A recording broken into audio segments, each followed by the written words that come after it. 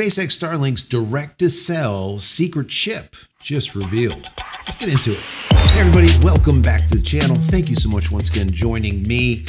I hope you're joining me with your cup of tea, maybe a cup of coffee, hanging out, talking space, SpaceX, Starlink, Linux, all kinds of good stuff, maybe some AI. Today we're going to be talking about DTC, or direct-to-cell. Some people call it direct-to-device, DTD, but I call it DTC. So direct-to-cell basically refers to having the ability to take your smartphone and connect to a satellite, all right? SpaceX satellite at that, which is unbelievable. And a lot of people will say, how is it even possible? How can you connect a phone to a satellite sitting at 340 kilometers in space, traveling at over 17,000 miles per hour? It works. But it's going to get better. And let me preface this video with something that this is from me to you. If you are interested in buying a smartphone and you need to get one in the next couple of months, don't wait. Trust me. Go back to this video and you'll be like, yeah, I remember that guy said that. I probably should have waited. Wait. And by the end of this video, you'll know why you should wait. Probably by, let's say, first quarter of 2026. Probably be a good time, right around there. Maybe second quarter. That's when you should buy a new phone. All right? Trust me on this. And once again, when you're done listening to this video, you'll understand why. So we're going to get into it. I read a couple of articles. I threw them all together so you have an idea of what's going on. And then, of course, I'll give you my commentary. I'll break it down into the why stuff matter, because that is what this channel has always been about, is the why. Also, if you enjoy the content, please share it with your friends and family and community, maybe Facebook or Reddit or somewhere. That would be very helpful to help grow the channel. All right? Share the channel, share the video. Very, very helpful. Also, if you enjoy it, throw the video a thumbs up. Don't forget to subscribe if you're not. If you are, thank you. I appreciate that. Click this little notification button here so when I go live, when a new video comes out, you'll be notified of it immediately. So YouTube says, but they don't do it. Click it anyways. Then click all. That's helpful. If you want to say thank you for all of my hard work, there's a little thanks button. Click on that. Give $1 or $2 if you like. If not, it's perfectly fine. You don't have to. The video is still free. Consider becoming a member of the channel. That would be even better. And if you want more SpaceX Starlink goodness, I have over 570 videos I've put together just for you. I'll put a link here. Don't click on it yet. When you're done watching this video, go back to here. Click that and you'll see a ton of helpful how-tos, tips, tricks, what to do, what not to do, what to buy, what not to buy. And of course, the why behind all of it is what I just say. The channel's about the why, not just the how, the why. So let's get into this. This is fascinating to me, and I think you'll find it interesting also. SpaceX, chip makers, and the future of Starlink on your phone. The promise of direct-to-cell. Imagine pulling out your phone in the middle of nowhere, a desert, in the middle of the ocean, or deep in the mountains, and still having bars. That's the dream of DTC, or direct-to-cell service. Instead of relying on towers, your phone connects directly to SpaceX Starlink satellites overhead, treating them as floating cell towers in space. That is the case. Now, how does it do it? Before I go any further, it turns those SpaceX Starlink satellites into cell towers using an eNode B. An eNode B is basically a modem that they use on a cell tower near you, but they use it in space. And it can listen to an ant fart. All right, maybe not an ant fart. But it could definitely listen to very, very weak signals that are coming out of your phone. And that's basically how it makes this all happen. Anyways, I digress. It continues. Today, this tech is live but limited, mostly for text messaging and SOS or emergency alerts. The bigger leap is still ahead. Why phones need a new chip. Here's where things get interesting. Gwen Shotwell, SpaceX's president, recently admitted, quote, "We're working with chip manufacturers to get the proper chips in phones." Very important, the proper chips in phones. Why would SpaceX need proper chips when DTC already works? That's a good question. The short answer is this: physics. Satellites aren't terrestrial towers. They whip around the Earth at over 17,000 miles per hour. And once again, they're sitting at about 330 kilometers in space. The signal behaves differently, with Doppler shifts, timing delays, and power requirements that push current phone chips to their limit. That's why SpaceX is partnering with chip makers. The goal is to build phones with system-on-chip or SoC hardware designed from the ground up to handle non-terrestrial networks or NTNs, the official 5G standard for satellite communication. So let's break that down a little bit so you understand. SoC or system on chip, that'd be the equivalent to your CPU, let's call it, on your phone. So they're going to redesign that. NTNs, which is that non-terrestrial networks, that's going to be like the new term. When you start hearing like LTE and 4G and 5G, and then you're going to hear, what? NTN. Keep that in mind, right? You're going to find that in the future many, many times, and you heard it here first. Very important. What's this mean for you?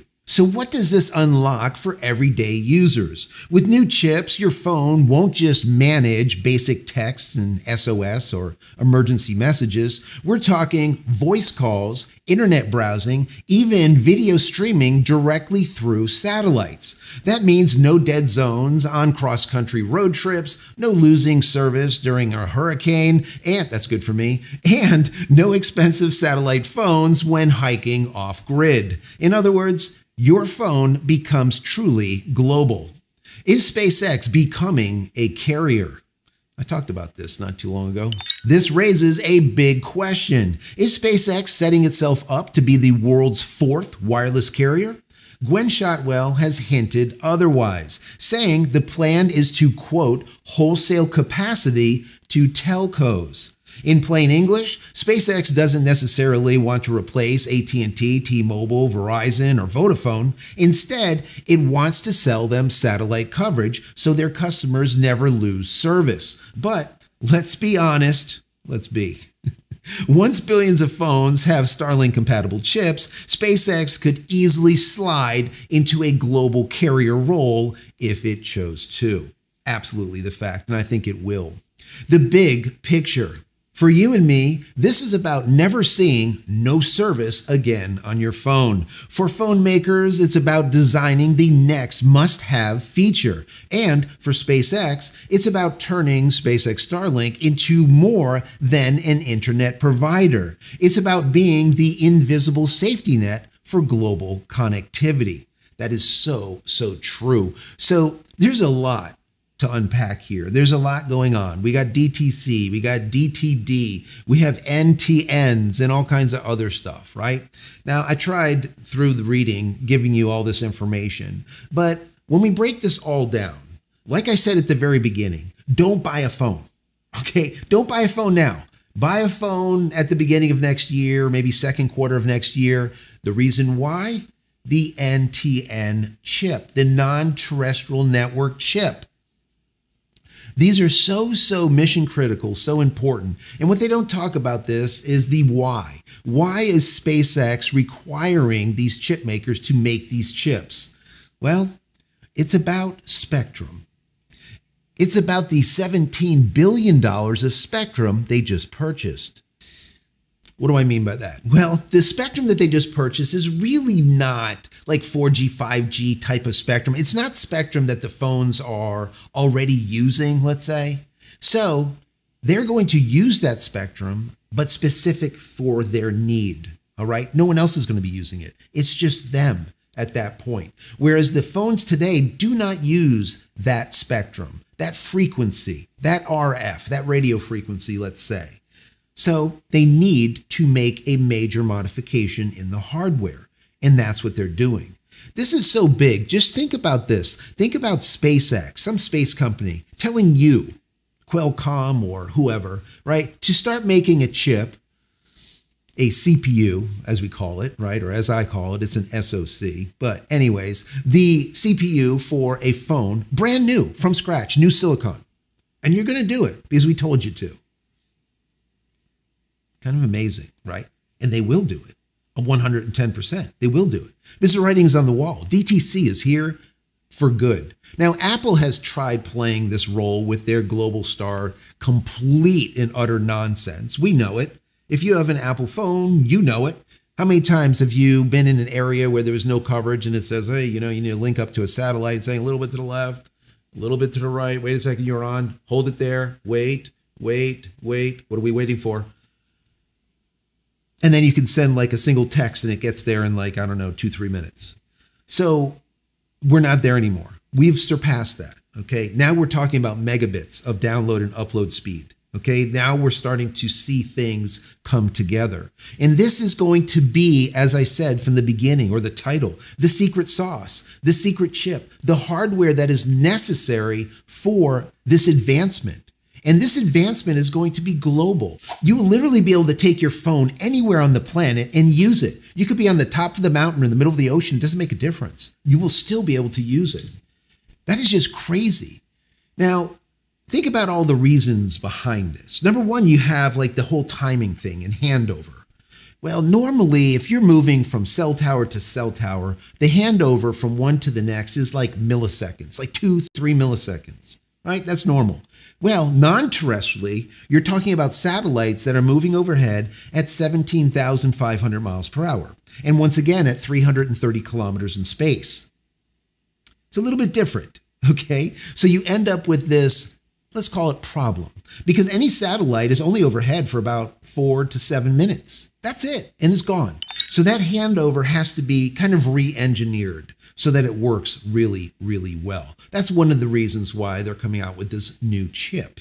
The other thing is power management. As we know, the phones aren't designed to communicate with satellites. They don't have that type of power.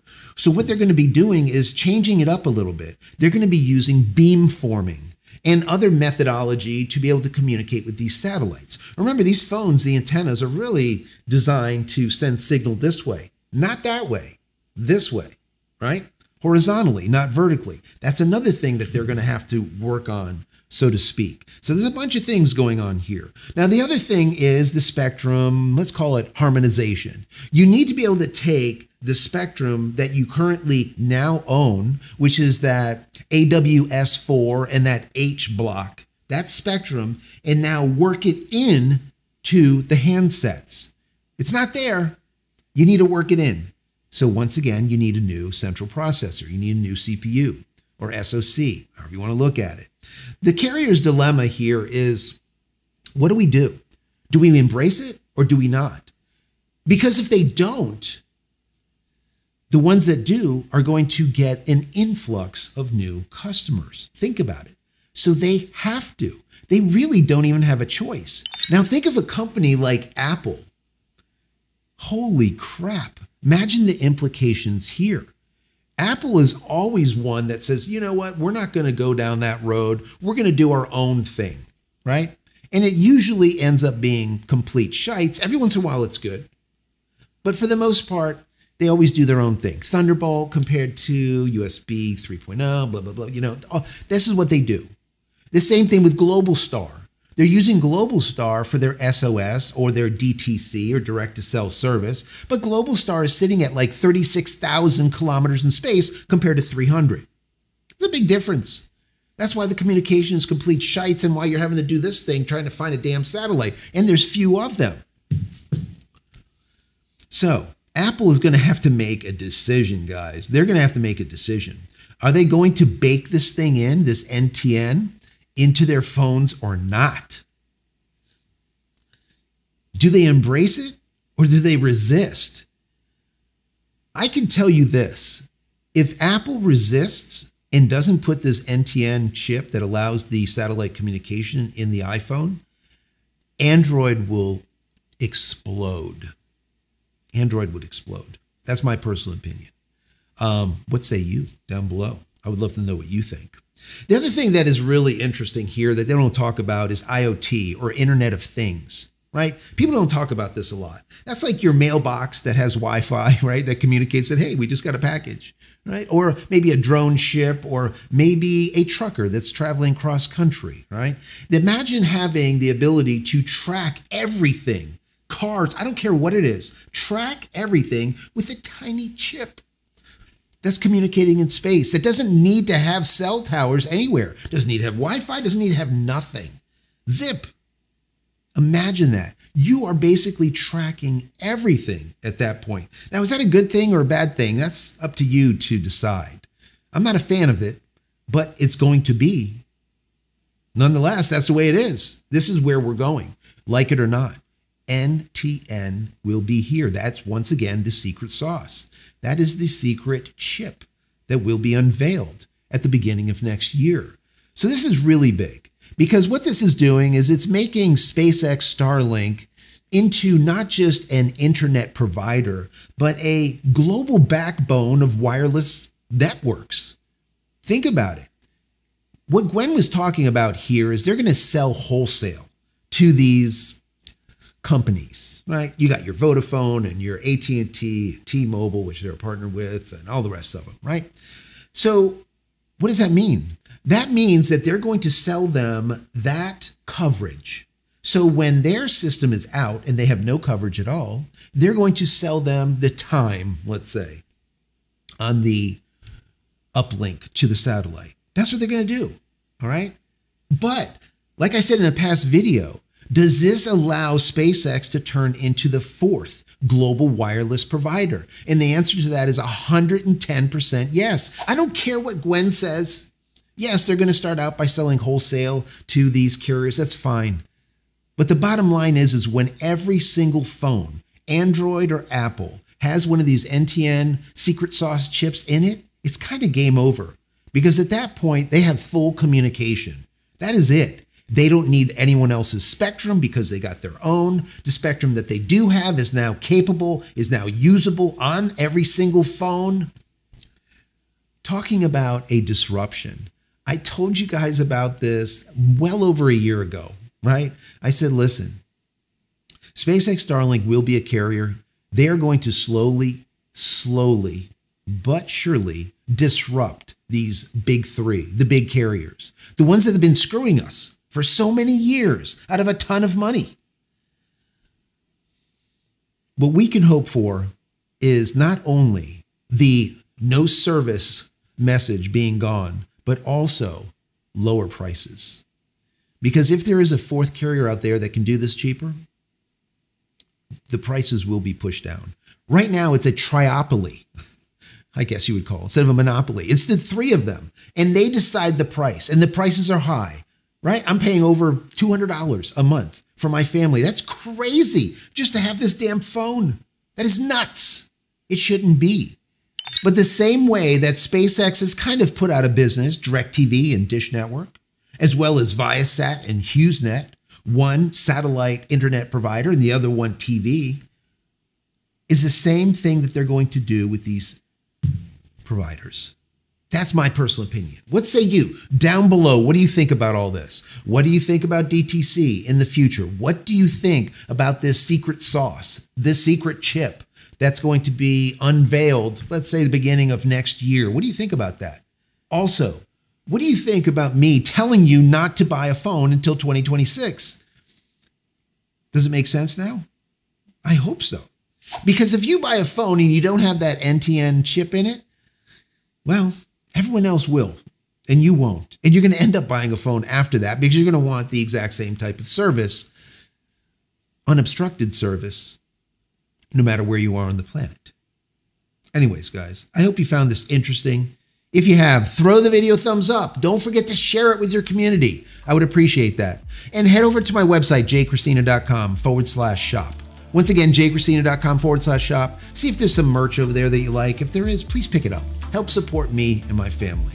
Many blessings to you and your family. Stay safe, stay healthy, stay connected, hopefully through SpaceX Starlink and DTC. We'll see you in the next one. Love you guys.